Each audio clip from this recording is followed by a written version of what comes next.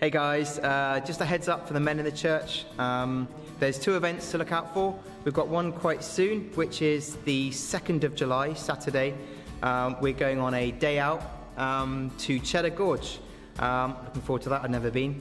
We're going to be doing a bit of a ramble, bit of breakfast, prayer time, a talk. Ian Davies is going to be talking to us. Then also on Saturday the 24th of September, we've also got a men's conference, first one ever at Hillfields Church.